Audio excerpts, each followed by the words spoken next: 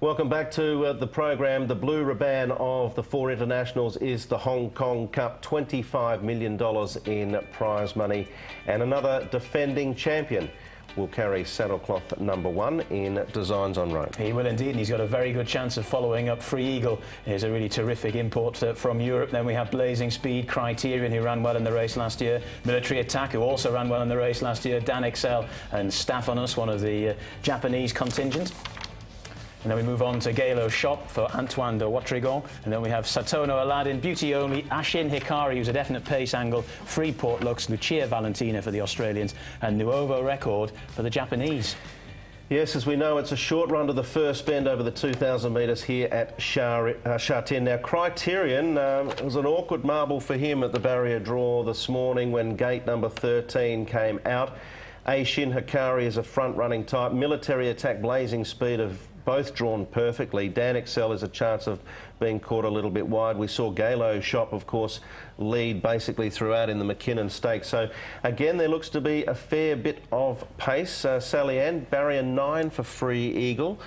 How did you assess that situation? I don't think that'll be a problem for him over this trip. He's such a talented horse. He's a horse that I tipped an awful lot for the Arc this year. I was a bit disappointed with how he ran, but I think he's really talented. I think he's the one to watch in this race. All right, well, let's go back and refresh your minds on what happened last year in this race with Criterion up outside of the lead. Blazing Speed was there if good enough. Military Attack, of course, he came sweeping down the middle with Designs on Rome. Now, Designs on Rome has just had the one run back from his performance in the QE2 Cup where he was 4th. He's had some surgery in the off-season, but the lead-up, John, was terrific. Yeah, I was very impressed with the run of the Jockey Club Mile. He actually came home faster than Able Friend in that race, yes. So that's something to take on board. There's a great duel between them here. Of course, Designs on Rome and Military Attack. Military Attack gets gate 1 on Sunday, which is a big plus for him. Designs on Rome gets gate 6, which is no bad gate either. So 2 horses that have got a good chance of repeating on what we saw there. Only one horse has won the Cup on 2 occasions. The little Bonnie Gray, California Memory. Can Designs on Rome make it back-to-back? Let's hear again from John Moore.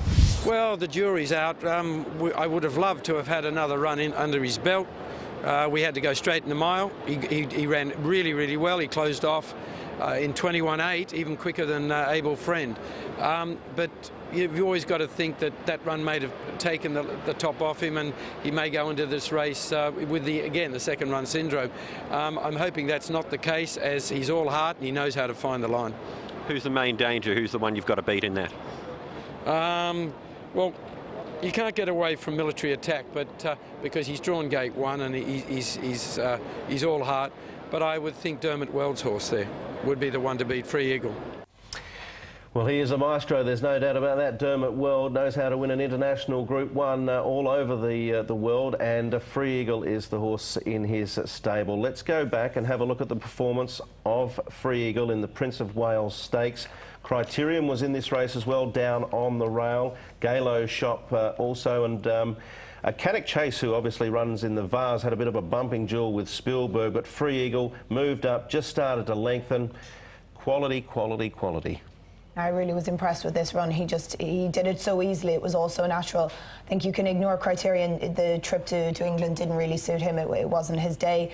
Canic Chase, I have a problem with deciding if he's a Group 1 horse. I don't think he really is yet. He might be in the future. But Free Eagle, for me, he just makes it look so easy. John? Yeah, he certainly does. I mean, he's definitely a horse that is going to take plenty of beating. I'm a bit like Sally. I'm not that worried about the barrier draw. I think sometimes we can overcomplicate things. I think if a horse is a good bit better than the rest, he can be drawn virtually anywhere, and I think he's going to be very tough to beat. Yeah, I agree. It's hard to leave him out of the tips, that's for sure. But it is a race that just oozes quality. Stephanos has, of course, already been to Hong Kong in the past. He ran a terrific race in the Audemars Piguet QE2 Cup back in April when he finished 2nd behind Blazing Speed. Since then, he's gone back to Japan. I thought his run in the Tenno Show behind Lovely Day, who for me is probably the best horse going around in Japan at the moment, outstanding. He covered an enormous amount of ground, and he's coming into the race cherry ripe. Yeah, I wouldn't necessarily put you off him if you fancy this horse. I just think that he's possibly not yet achieved the level of form that Free Eagle has. But this was encouraging stuff. But no, not for me. He's not quite in the numbers for me.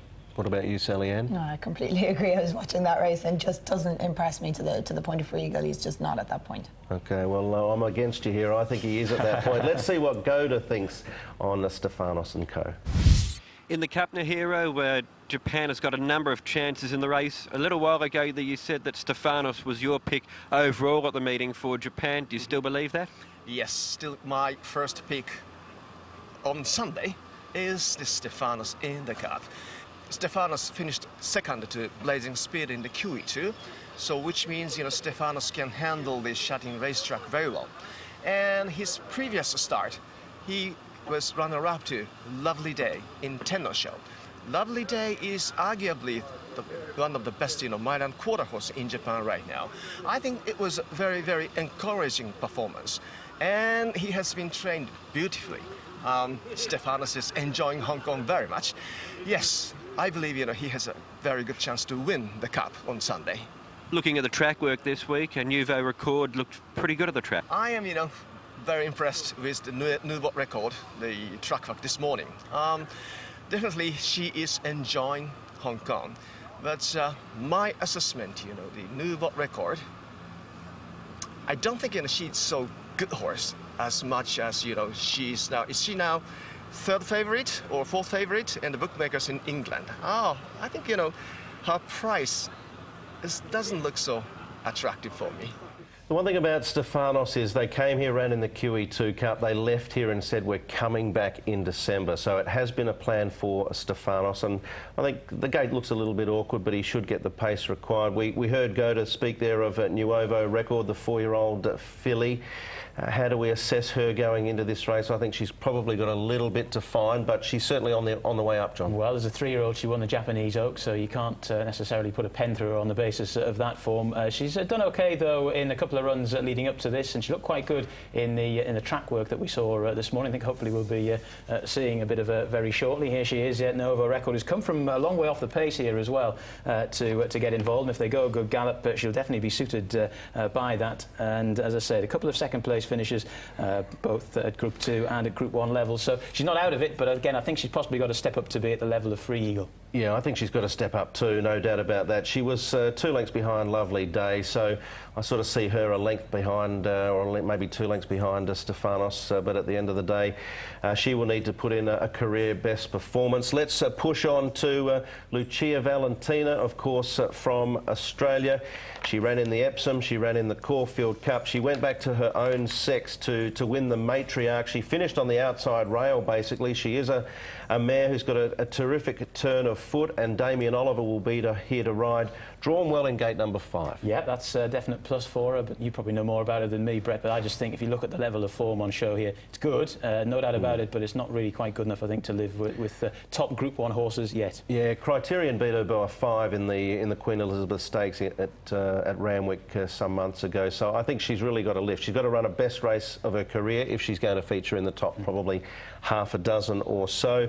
Back to the local horses, of course, the local lead-up race, Military Attack and Blazing Speed. Blazing Speed had to carry a fraction more weight on this occasion, and Military Attack was able to cut him down in the final stages. He certainly was. Military Attack's been in good form all season. There's no doubt about it. He was 3rd in the Oriental Watch Sha Tin Trophy off a big weight. That was a good effort. This was a really good effort too, managing to get the better of Blazing Speed and overturning the placings from that race the previous year. And he's drawn a terrific gate here, gate 1. We were saying that Free Eagle, doesn't matter where he's drawn, but as far as this horse is concerned, just to maybe gain a yard or 2 on Free Eagle, I think that gate 1 is going to be a big positive. I think he'll go well. And Beauty Only just had his 2nd run at 2,000 metres there. He continues to raise the bar. He's really improving. He might not be a horse for the internationals this year, but you wait 12 months, he definitely will be. Yeah, he's a very interesting runner. Fabulous race. Let's get the selections firstly from John Blantz in the Cup. John? Yeah, well, I'm going to go with Free Eagle. I'm going to stick with my European brethren here. I think he's got a very, very solid chance. The Prince of Wales Stakes was really good. The Grey Gatsby, the horse he beat there, is a bona fide Group 1 performer. Military Attack, I think he was not necessarily going to go in the numbers, but but when he got gate 1, I thought, yep, I'll have him in. And Designs on Rome, I take on board what John Moore has said there, but I think there was enough promise in his first run to suggest he'll go well in defence of his crown. Sally Ann, sounds like Free Eagle for you as well. Oh, I've put Free Eagle in second. Designs on Rome, I think it's brilliant to see so many of the past winners from last year back again this year. It gives great incentive to people. But Designs on Rome, I think the fact that he's coming back from an injury, from having surgery, I think it still might mean he's a fresher horse than some of these horses that have been running against each other all year. Free Eagle, of course, I'd love to see him win for Ireland. It would be great for us to have a win. And Criterion, because I think he's better over here than he showed in Europe. Yeah, well, we often talk about Abel Friend as being the champion of Hong Kong, but as a 3-year-old, Designs on Rome had his measure on a number of occasions, so he's an out-and-out champion in his own right, Designs on Rome.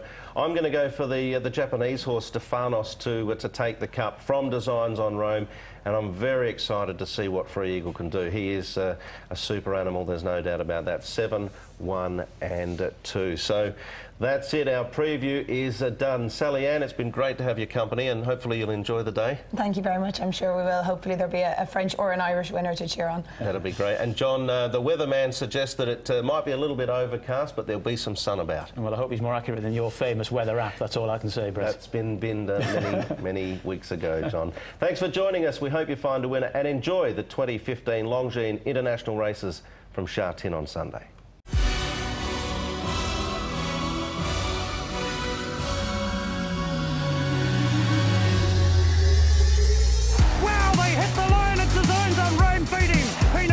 Got the job to get him. Winchir takes out the bar. Abel Friend bolts up for Joe Moreira.